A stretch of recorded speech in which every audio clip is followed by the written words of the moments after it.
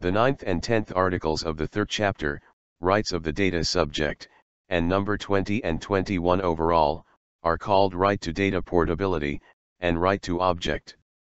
These articles discuss the data owner's right to control his data movement, and his right to object and stop the processing of his data under certain circumstances. The data subject has the right to request his personal data to be sent to him by the controller, in a structured and clear format, and the right to forward it to another controller.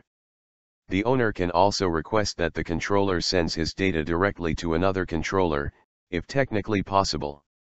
This data portability right is preserved as long as it doesn't affect the freedom of others, and if the processing isn't for the purpose of public interest.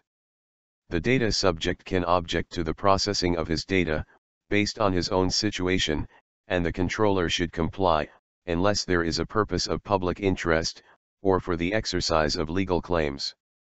The data owner can also object to processing for marketing purposes.